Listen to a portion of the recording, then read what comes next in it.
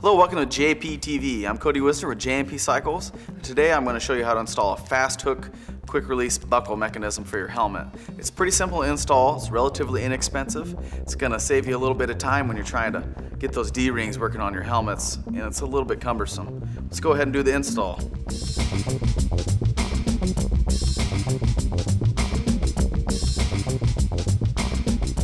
Comes with 5 pieces.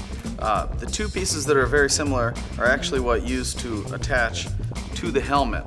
We're going to use the long flat one on this particular helmet, so we'll just get the other one out of the way. We're going to go ahead and get started, and we're going to start putting on the buckle side. So you take this piece, you actually fold your 2 D-rings out of the way. They're going to be on the outside of your quick release buckle. You don't want them on the inside because it's going to be poking you in the face. Now you kind of loop it through there. As you can see, it just kind of goes through like that. It's pretty simple. Then you actually take the other buckle piece. You want the button to be facing away from your body, so make sure it faces up when you're putting it together. You have to kind of squeeze this to get it in there. And it snaps in just like that. Now this stuff is in no way permanent, so if you don't get it on exactly right, you can just take it off. The other side, just as simple. I'm going to take your buckle, and this is actually to run through to put your excess back in to make sure it locks in. You want to run it through underneath to the top, just like this. So you're holding it in your hand, you run it from the bottom and up, pull some through, over the top and back down,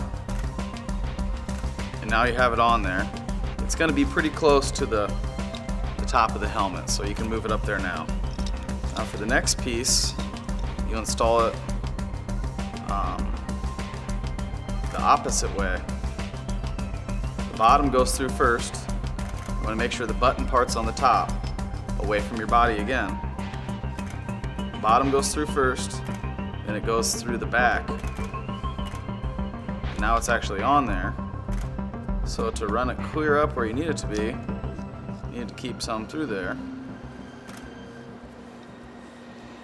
And actually, it's on there now. You just left. You want to try it on, make sure it fits like you want, and then you run your excess through here, and it's going to lock everything into place.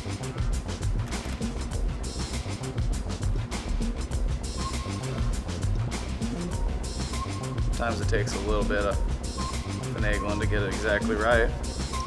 But there you have it. It takes about a minute.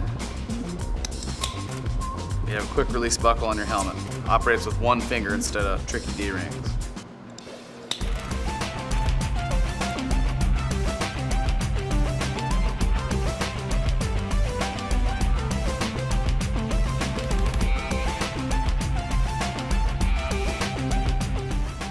One finger. Made it happen.